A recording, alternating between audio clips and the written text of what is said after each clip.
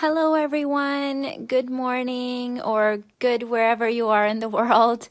Welcome to this free live call. Today we will be talking about the fear of missing out and self-sabotage.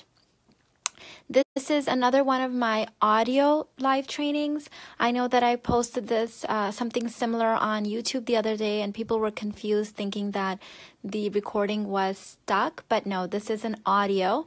And hopefully later this week, I'll return to doing video again. I'm just kind of wrapping up and bouncing back from spring break.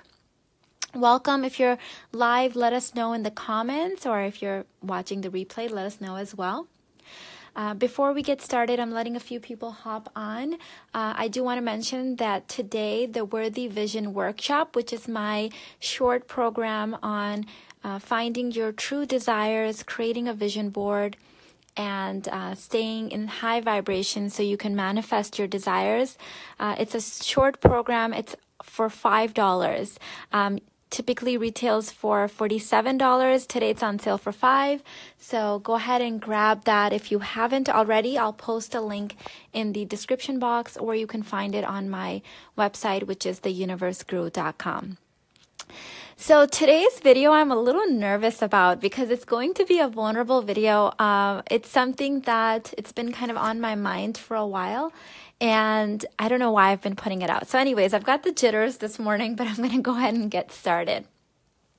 So as many of you that have been following me for a while know, I launched a business about a year and a half ago, and later part of last year, it's taken off the charts much. I'm pleasantly so, but this is the second time in my life that I've had a business just kind of boom and take off.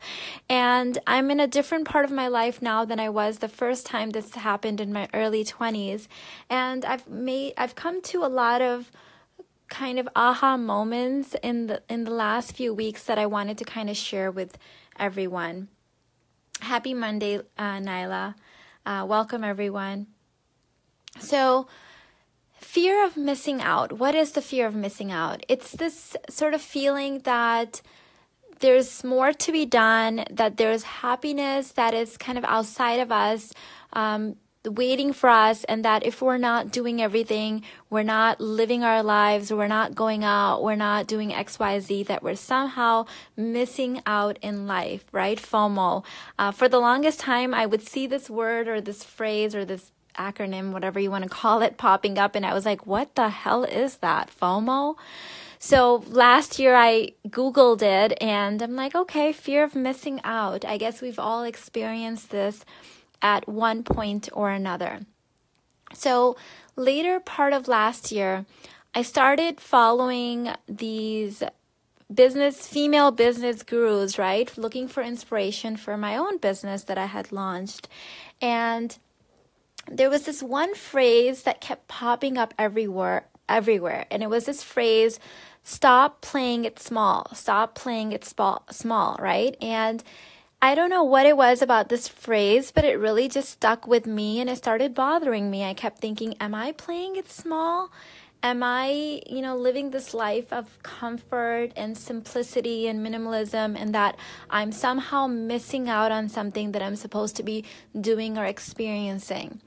And I noticed that my thoughts and my behavior started changing the more I came in contact with this phrase. And it was almost like I was attracting it because I was only a part of, I would say, about 4 or 5 business groups, but it kept popping up all the time in my feed on Facebook and Instagram and other places.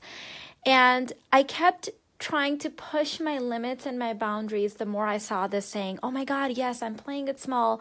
I need to dream big. I need to live big. And I quickly started noticing that I started losing gratitude in my life. And you know that if you've been following me for any number of time, you know that the one thing that I always want to be known for in my life and in the work that I do is gratitude. Gratitude is that single one word that's changed my life the most. The second I would say is the Arabic word sukoon, which means inner peace, which I always have on my vision board. But this word gratitude in the last 12 years has completely turned my life around. And I noticed that I was losing this feeling of gratitude. Now, I was forcing myself to still have gratitude. In the morning, I would still practice my 3 things I was more grateful for. At nighttime, before I fell asleep, I would think of, 10 things I was grateful for. But I noticed that it wasn't radiating from my inner core and my being the way that I'd had in the last 12 years. And things really started shifting. There was always this feeling of I need to do more. I need to stop playing it small. I need to push more, work more, do more, feel more, love more. And there was always this striving for happiness and success that was all of a sudden outside of me, outside of my home, outside of my family. And I started feeling this sense of wanting to crawl out of my skin almost, and I couldn't understand it. I couldn't see the connection.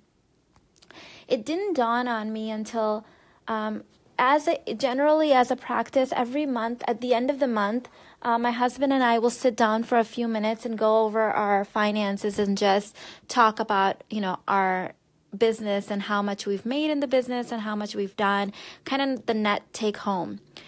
And in February, my business took net profit of $28,900. And as my husband was giving me this figure, my thought was, okay, great. Well, how much am I going to do in March? And I didn't say this out to him, but I just had this feeling. And I was really bothered by this because I remember at one point in my business last year, I was making $2,500 a month. And I was really happy and grateful, deeply grateful for this $2,500 a month. I was just overjoyed, and every day I would say, oh my God, I'm living the dream. I'm here at home with my babies, and I'm here cooking and cleaning and being present in my life, and I'm making this $2,500. I'm helping so many people and adding so much value, and I'm so grateful. Yet in February, I made so much money, far beyond, anything I imagined in my at-home business, putting in only a couple of hours a day. Yet I felt this sense of, well, what's more? And what's the next step? How can I make more? And this really bothered me because I realized as I reflected in the last few weeks of my life has changed in the last few months. I mean, yes, I feel gratitude for all this money I'm making and all these people I'm helping and all this value that I'm adding. But I also feel this bothered by the stop playing it small.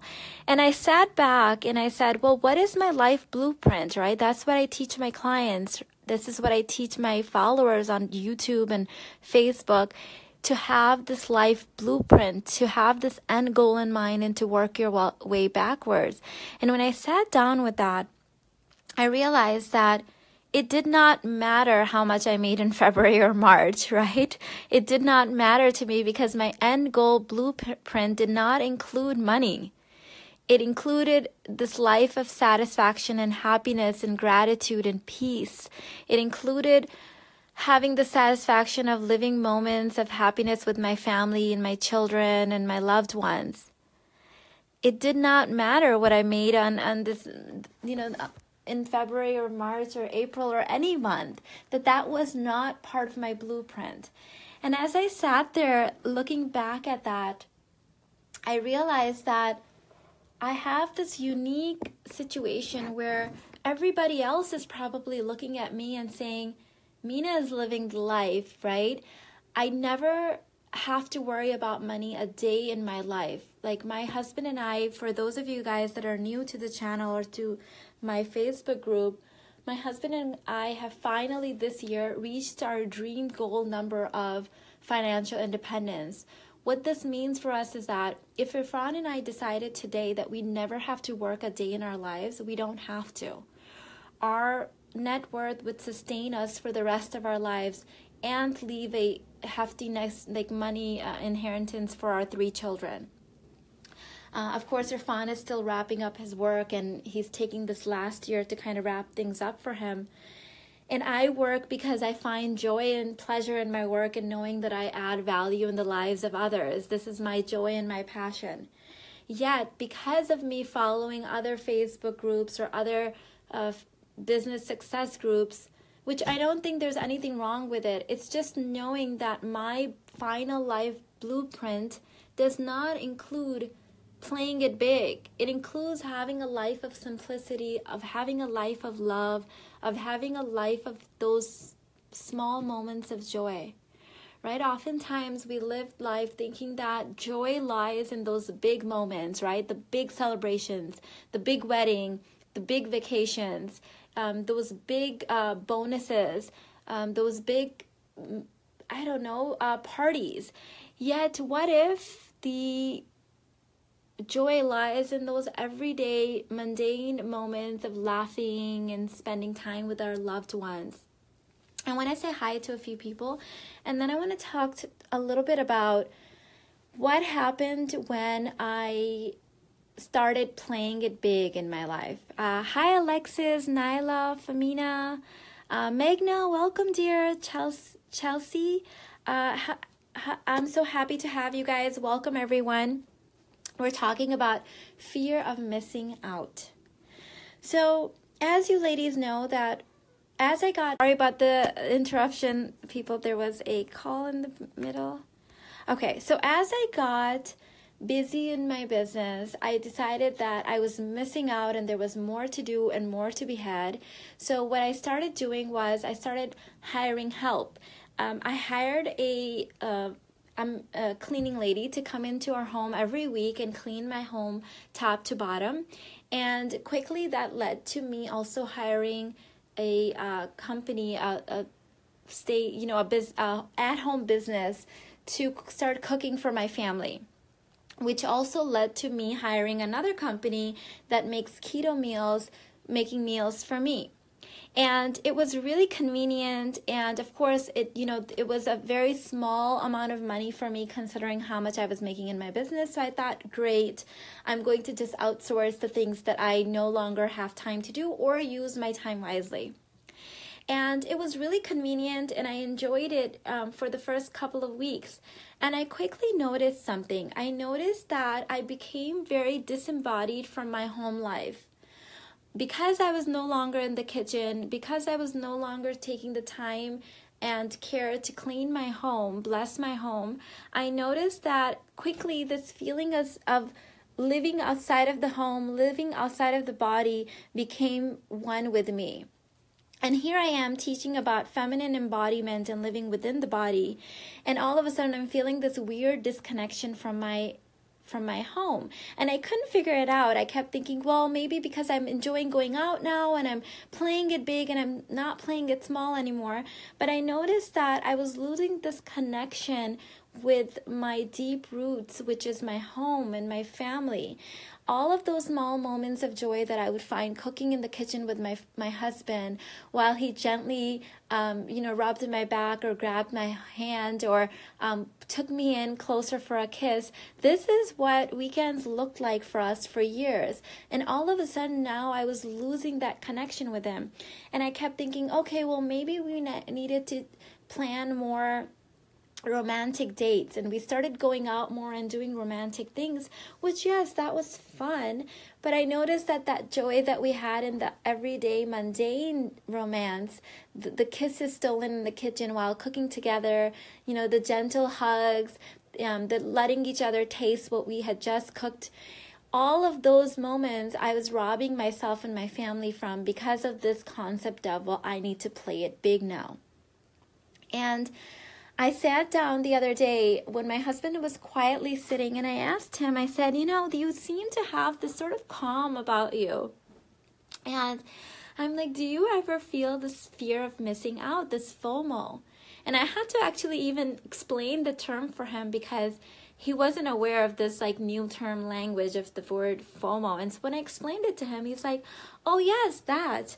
he's like, I used to feel that, but I don't feel it anymore. I'm like, tell me more about that. So he reminded me that after his divorce from his ex-wife, he had this period of like 9 years. It was actually 7 years after his divorce, but previous to that, he was separated from his ex-wife for a couple of years. So he said this 9 years he spent by himself, where he got to do a lot of thinking, a lot of going out, a lot of reflection, a lot of dealing with his like inner demons and shadows. And I said, oh wow, so you've done the inner work. And he's like, well, yeah, if that's what you want to call it. And when the more he was talking about it, the more I realized, yes, this is exactly what inner work means. And first of all, even though I knew that he had spent this time alone, it never dawned on me that he had spent this time doing a lot of deep inner work. And so that was my first realization, that this calm and this contentment that he is surrounded with comes from his spending the years doing inner work.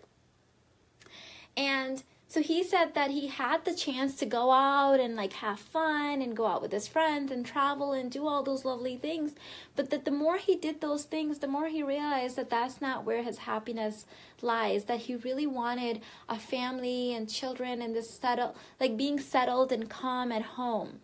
And so now when he had this, he never felt this feeling of wanting to be somewhere else or finding happiness and being or doing something else. He knew that fear of missing out was actually him not missing anything at all, that he wanted to be at home with us. And this really, when he was talking to me about this, I reminded him of this conversation that he was having with his best friend also lives in Houston, and his best friend and his lovely wife just had twin daughters. And we were out to lunch with them the other day, and we were talking to them, and I remember Irfan making this comment that had stuck with him. He had said to his best friend that freedom is overrated. And so I had given Irfan a really strange look at that moment. But when he was having this conversation with him about fear of missing out, it made sense. So I said, hey, that day that you were talking to your friend and you said freedom is overrated, what did you mean by that? And he said, we were talking about how your life changes after kids, and you sometimes have this moment where you think, oh, well, I can't just get up and leave, and go anymore. If I go somewhere, I have to think about the kids or, coming back home and things. And his friend was talking about how his life had just changed because of these twins. And Irfan was telling him that freedom, that sense of freedom of being able to get up and run and go somewhere is overrated, because when I had that, I wanted nothing more than to have a family and have this sense of purpose and significance in life that you get from providing for and caring for people outside of yourself. And I'm like, that makes sense, because of course freedom is something we fight for and we strive for and we want to create. And so when he had made that comment, I had gave him that weird look, but it made sense to me when he said it that way.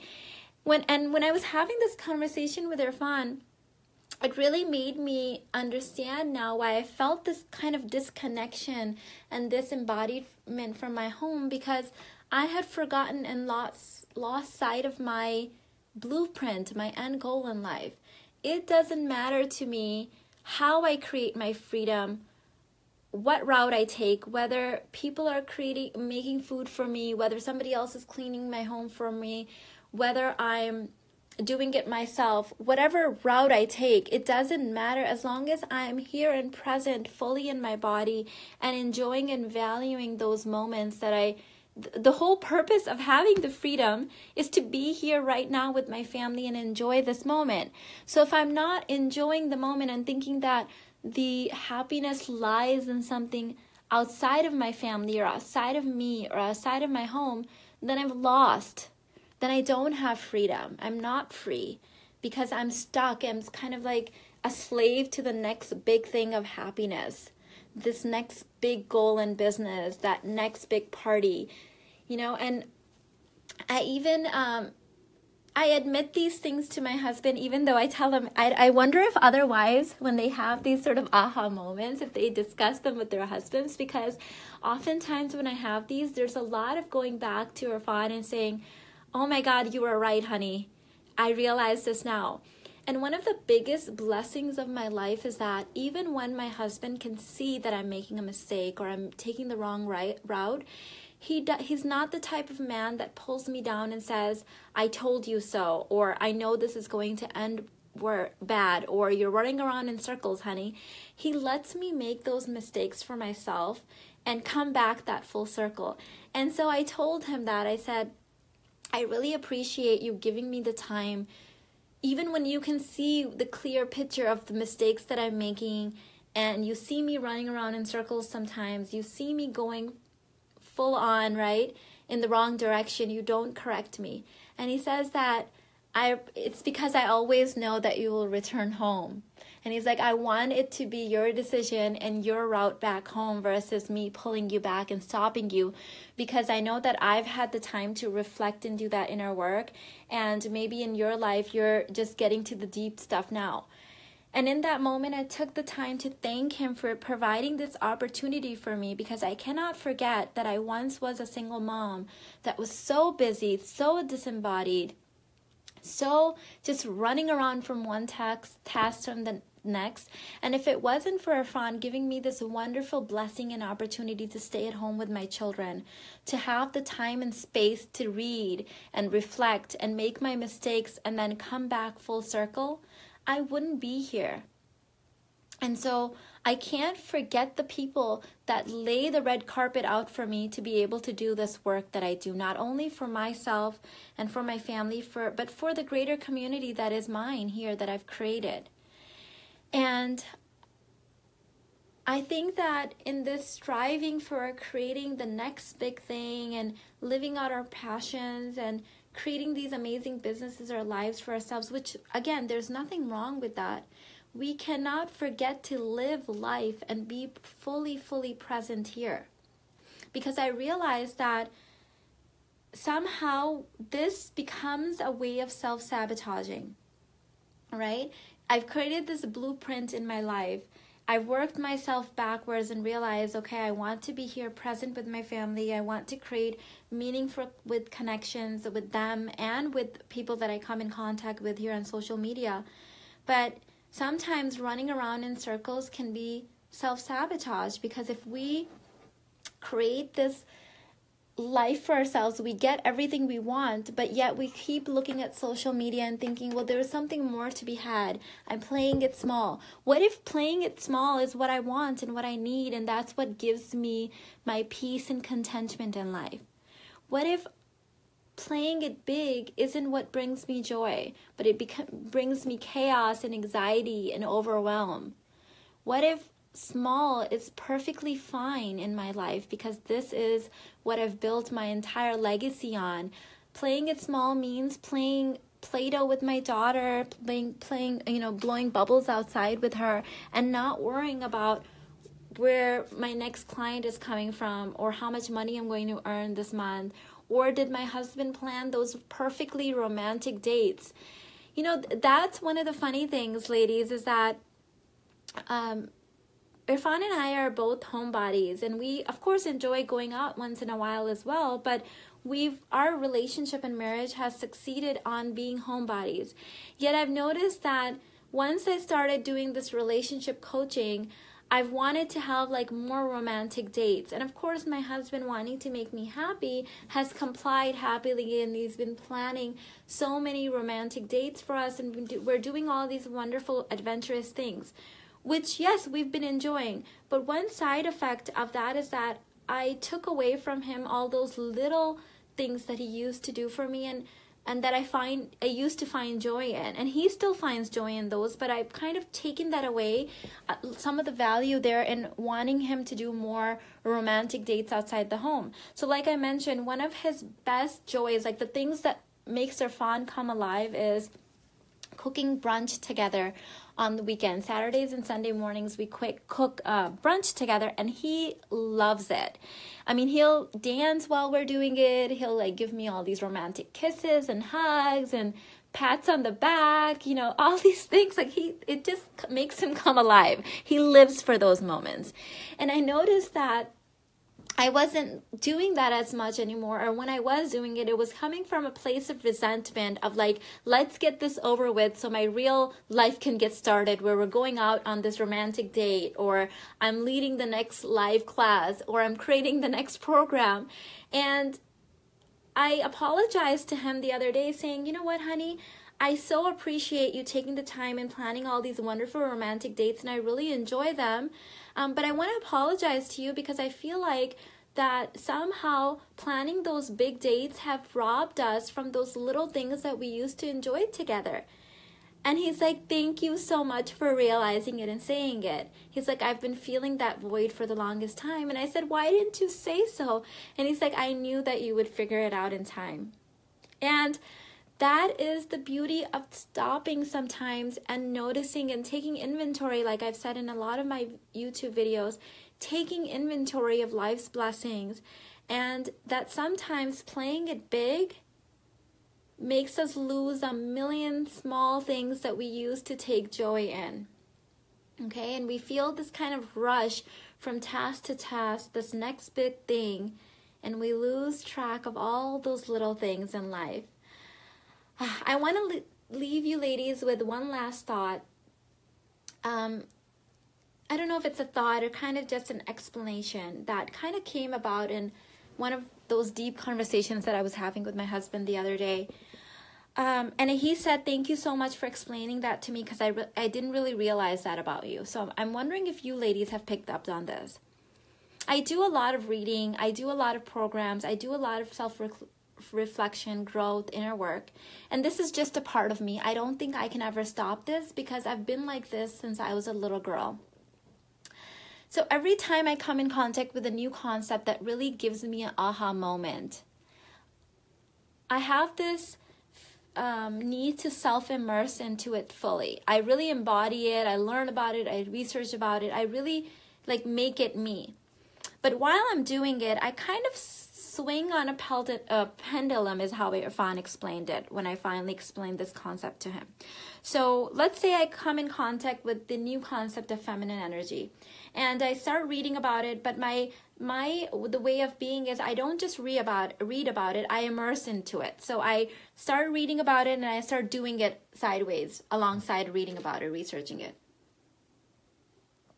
And as I do this, I really start embodying it and taking it on. I've done this with everything. If you follow my minimalism journey, if you follow my weight loss journey, my grain-free journey, any of my journeys on YouTube you follow, you will notice this pattern. So when I started researching something, I really start biohacking it as well, which means I start embodying it. In that moment of doing that, I take all different stances on it. So I will go all in, and then I will learn a lot about it, make a lot of mistakes, and readjust myself. Then I'll go all in, make a lot of mistakes, readjust myself. So Irfan described it as when you come into contact with something, a new concept, you start swinging on this pendulum of going all in, moving back, going all in, moving back, until you find a place where you park yourself. And this is exactly how my entire life has been with anything new I've learned, except I've never been able to explain it to anybody.